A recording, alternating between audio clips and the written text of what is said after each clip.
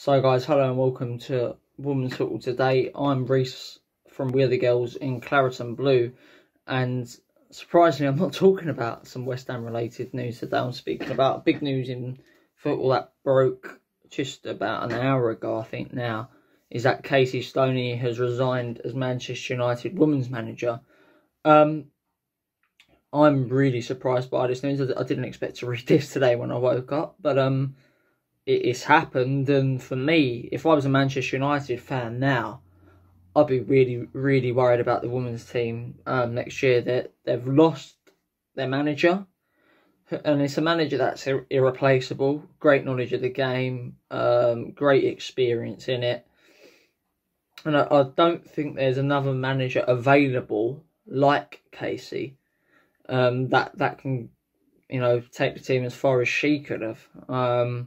It's a real shame because Casey looked like she was on a level and on a drive to get them into the UEFA Women's Champions League in a few years, and now I think they've set themselves back a couple of years by Casey going.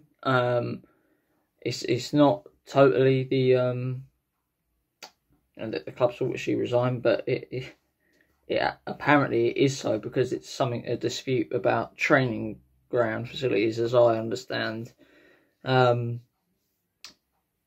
And if that's the case, for a big club like Man United, that's quite embarrassing to see your manager leave because his training facilities ain't good enough.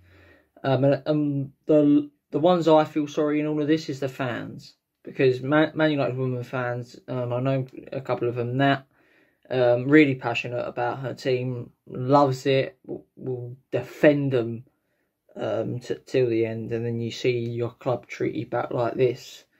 And, for a big club like that to not have the right training facilities for their women's team is disgusting.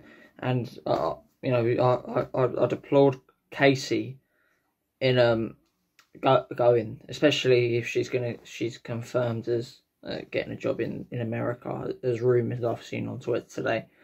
But it's not only Casey that's going that's worrying me, it's Lauren James as well for Manchester United. You've lost your best player, in my opinion, and your leader, your manager.